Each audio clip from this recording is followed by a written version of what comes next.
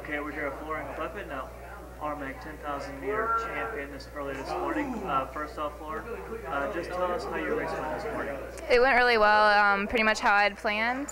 I just kind of wanted to race it as relaxed as I could. I've been traveling a lot, so did that, kind of finished it out a little bit stronger, and came back with a win. So I was really happy. Now seemed like you were content to stay in second through most of the race, and then at the very end, those last couple laps, you really just kind of kicked it on and really claimed that victory. Was that part of your plan, and how did you feel going into that as far as doing that?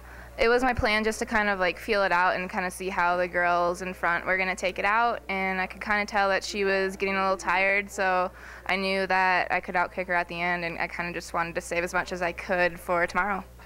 Okay, you mentioned tomorrow, you got the 5K tomorrow. How do you feel going into that event? Pretty confident. I feel really good tonight, and hopefully I wake up not sore, but I'm ready. I'm ready to bring it on. All right, anything else? Good. All right. All right. Good luck tomorrow. Thanks.